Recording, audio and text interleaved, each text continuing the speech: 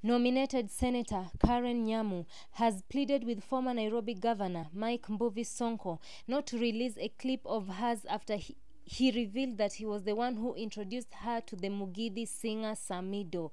Welcome to Zafarani TV, a Kenyan online political platform where I talk about the Kenyan politics. If this is your first time to be here, welcome on board. Take a few seconds, hit the subscribe button and give the video a thumbs up. Sonko has disclosed he introduced nominated Senator Nyamu to Samidoh while on a trip to Dubai. The flamboyant politician divulged that they had attended a Mugithi night, and Trade Cabinet Secretary Moses Kuria was also present when the two met for the first time. And I quote, "Munafaa sasa muniitie chai. Mimi ndio nilikupea Samidoh pale Dubai nikiwa na Moses Kuria wakati wa Mugithi night." Everyone knows that the former Nairobi governor does not keep secrets. He always has evidence to back up his claims, and most are sure not to cross him.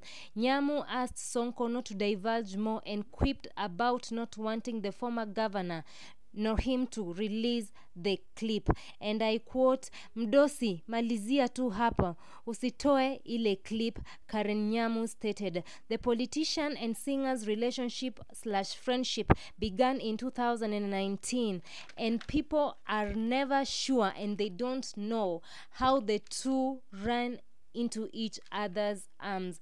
What is your opinion about former Nairobi Governor Mike Mbuvi Sonko coming out throwing shade to nominated Senator Karen Nyamu, stating that he was the one who made the connection between her and Mugithi singer Samidoh?